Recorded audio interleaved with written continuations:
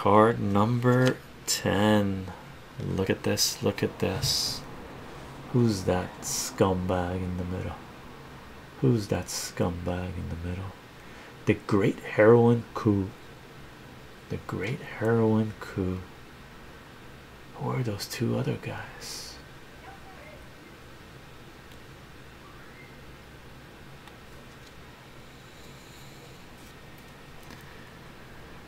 Ah, Trafficante.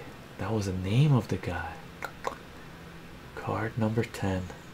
Trafficante, Nixon, Guerini. Trafficante, Nixon. That's Trafficante, Nixon, and Guerini.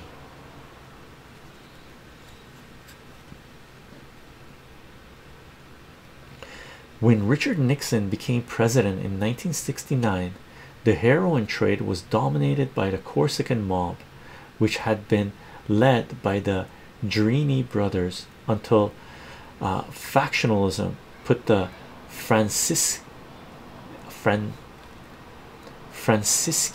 Venturi gang in power. The New World division of this empire was headed by Auguste Ricord, a former Gestapo collaborator who operated from Paraguay. But before Nixon left office, the Corsicans had been supplanted by the Sicilian mafia. This coup was achieved through Nixon's selective war on drugs, by working to extradite Ricord from Paraguay, by securing Turkey's commitment to halt opium cultivation, and by encouraging France's crackdown on the Francisci Venturi gang.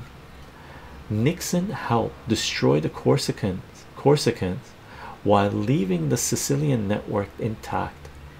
Southeast Asia replaced Turkey as the main source of heroin, and Santo Trafficante Jr. unseated Ricord as the Western Hemisphere's top drug lord. From his Teamster Hall headquarters in Tampa, Florida, Trafficante's influence spread widely. In the Lansky-generated banks of southern Florida, his fortunes were laundered alongside KMT drug money from Southeast Asia and CIA funds for secret wars against Castro. The Torrijos government in Panama and the Nicaraguan Sandinistas. Trafficante even had connections in the White House.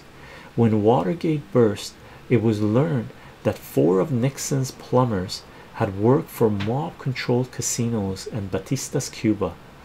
Nixon's drug war also employed CIA-trained Bay of Pig veterans linked to Trafficante's drug operations, with heroin supplied by Hong Kong's KMT-linked syndicates, and with friends in high places.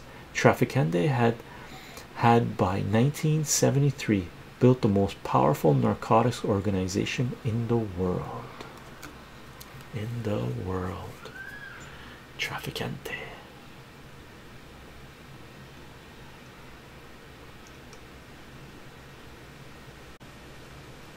The great heroin coup.